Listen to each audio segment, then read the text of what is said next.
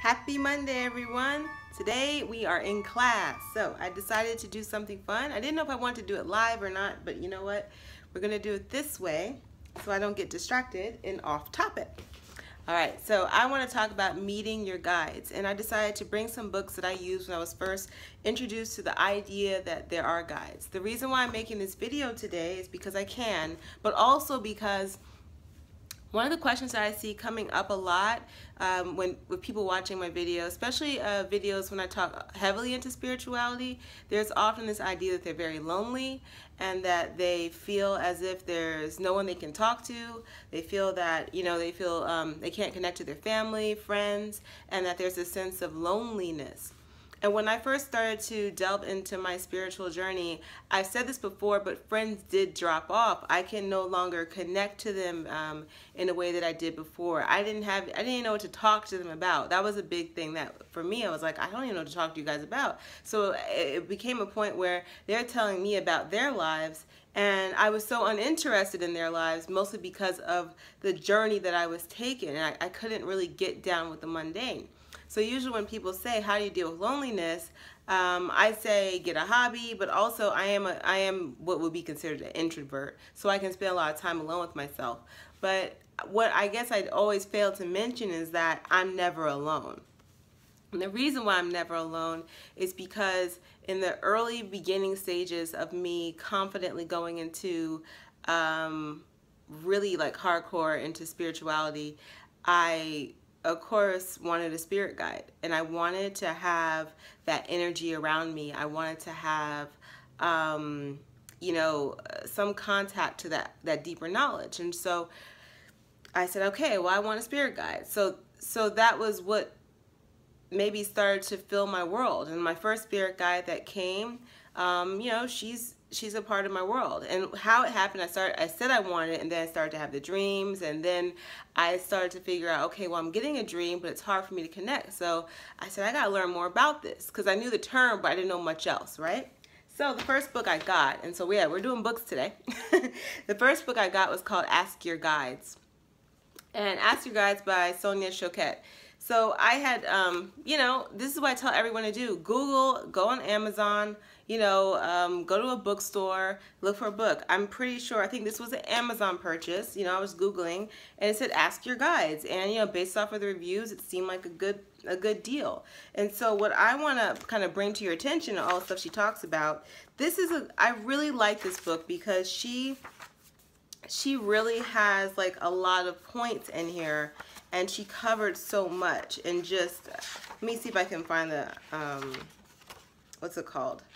Yeah, the contents, the table of contents. So here are just a few things that she's talking about: guardian angels, the archangels, ministry of angels, living with angelic influences. And then she gets the spirit guides, frequently asked questions about your spirit guides, getting ready to meet your spirit guides.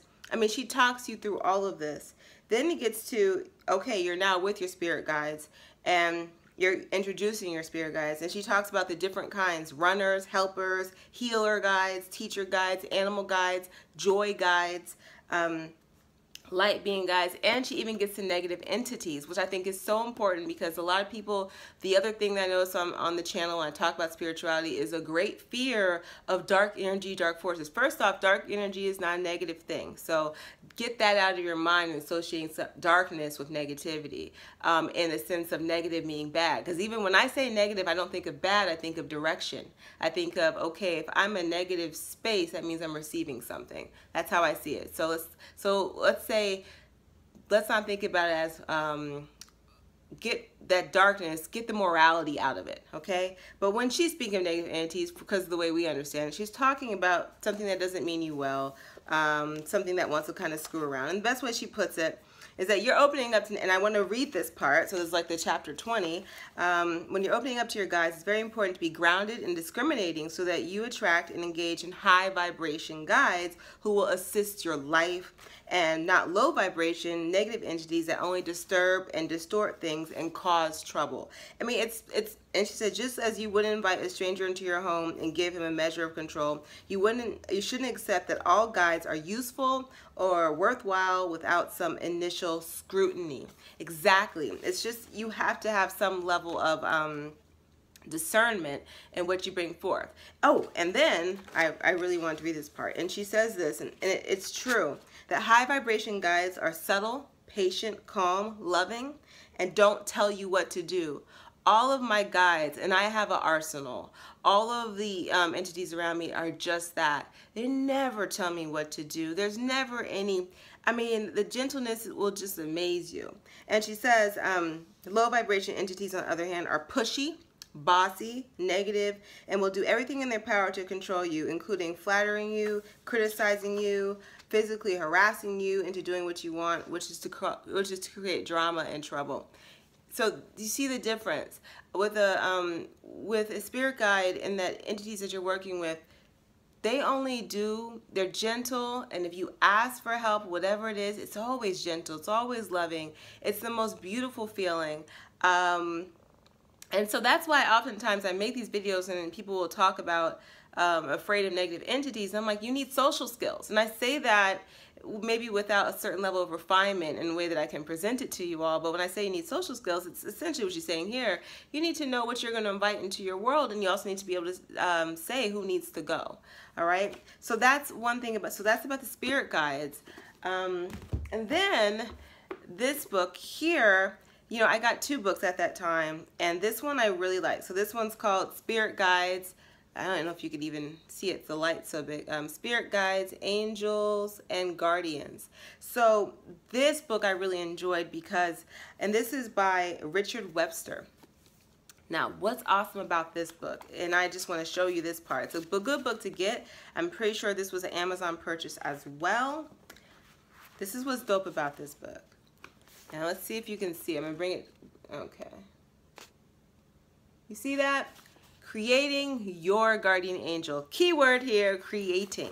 And that's the other thing. You can create your guardian angel. So I'm going to say this because I found this interesting. When people are ready to work with me and we do those works, which are like oftentimes the spiritual coaching sessions, it becomes a natural thing. I don't necessarily push it, but all of a sudden they start working with their ancestors, even if they were doing it before, but then it becomes deep. They're starting to understand the dialogue. They start working with spirit guides. And I hear it when they're talking to me, and I hear it when we're saying it. It's not something I did delve deep into, but I realize it's a natural process. So for some reason, I wasn't inspired to say it until this morning. I was doing my meditation, and in the meditation, I just felt compelled to call everyone, you know, and I just said, everyone, come here, you know, just come. And I had my whole crew with me, and I could see everyone's faces and everyone's presence, and I was like, what am I going to do a video about today? And so I said, okay, well, I'll do a video about this, and it's about my spirit guides. Some of my spirit guides are created. Some of them came to me depending on where I was growing. So when I was getting into Reiki, I had a guide come to me right away, and the love that he gave to me was just kind of like, wow, you know, I understood and just started teaching right away. When I first started the spiritual journey, when I said I was first calling for a guide, you know, a female guide came to me, and it's been with me ever since. And when I tell you, she can get frustrated with me and all those different things, but the love is always unconditional. It's true. And it's funny, now I'm saying I see all these like little orbs floating around. When I got deeper into growing the business of Reiki, I had another guide come. So it was like all these different guides depending on where I was going in life. There was someone here to assist me. I will say this, for me, archangels and angels are not necessarily, I don't really call on them as much, and probably the reason why is because I like hanging out with them, meaning I can go into that realm and we hang out and we chill. But I would say the only archangel that I work with, and some of you might laugh, is Archangel Michael Jackson. For some reason, you're like, oh, come on. No, to me, he is an archangel, and I feel like he has that energy, and he has been there for me in a magical way, in a beautiful way. I'm telling you, I'm just telling you the truth, I'm telling you my experience. So that's a way to really deal with the loneliness, because yes, your spiritual journey is a solitary venture. It is. No one else can save you except yourself. That is true.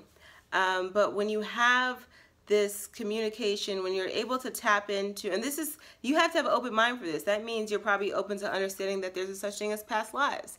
That means you're open to understanding that there is more than, there's dimensions to this, and that there are entities that can come through dimensions. And it's so funny, I'm sitting here trying to do this video and just bringing all this energy up. All I see are orbs swirling all around me, left, right, all around.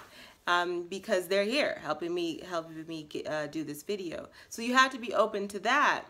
But when you get into spirituality, open your mind, you do become open to that. You become open to all these possibilities that you never really had considered for whatever reason.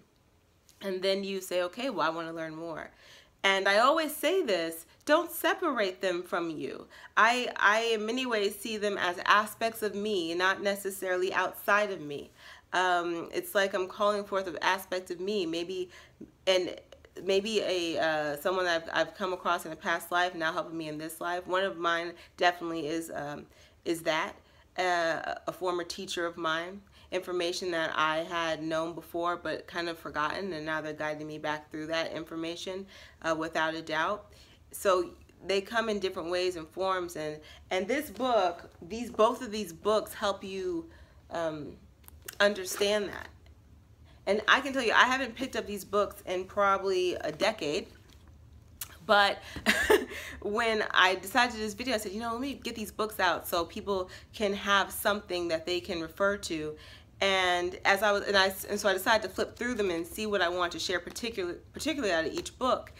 And I was like, oh wow, I have done all of this stuff. So when I read the books the first time, it was like I read them all the way through, and I remember where I was. I remember sitting in my bed reading these books every night and applying some things as I went, and doing all of that. But then, like I said, after I read it, I left it and sat it down, never picked it up. And as I'm looking through it, I'm like, yes, this is how everything that's in here, I've evolved, you know, and have done these things. I've created things, and so I just want you guys to know that that's all very, very possible. So to cure the loneliness of your spiritual journey, spirit guides are very important. Now, if you guys have any questions from here, please let me know. Put it in the comments, help the dialogue go. I hope this releases a lot of fears about things, and, you know, and especially if you have a fear of negative entities or demons or whatever, all that stuff. I feel like this book was great, and that's why I mentioned that there is something in here that teaches you how to deal with that. For me, I say social skills, but you know, she breaks it down in a way that's maybe a little kinder.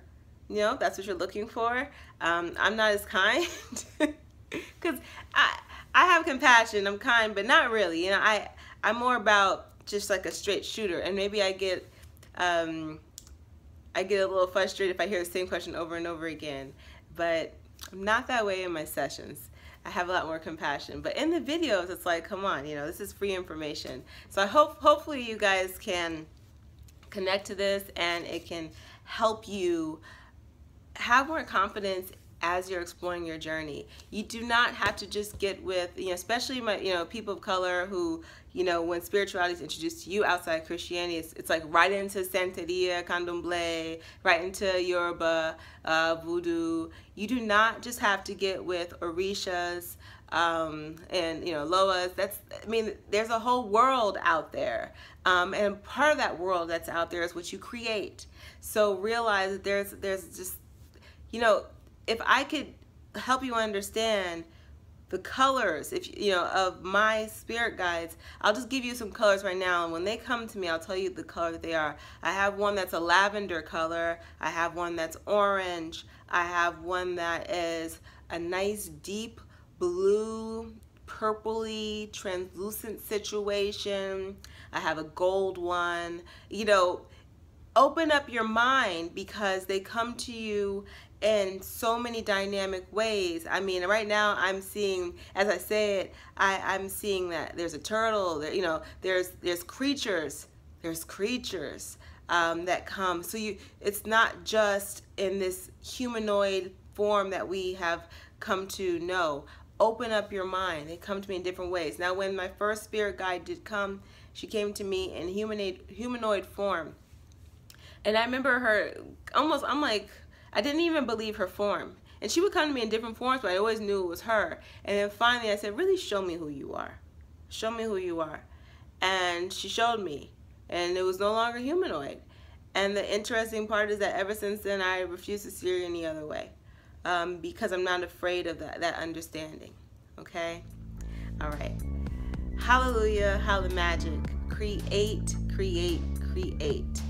And release your fear. And if you have all this energy around you, I'm telling you, you won't be lonely. There's too many things to talk about. There's too many things to learn about. All right.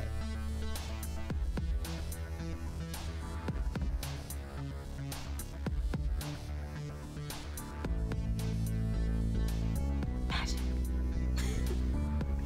Like, subscribe, share this video, and help other people release their fears about these things. Nothing to be afraid of. We're always in control.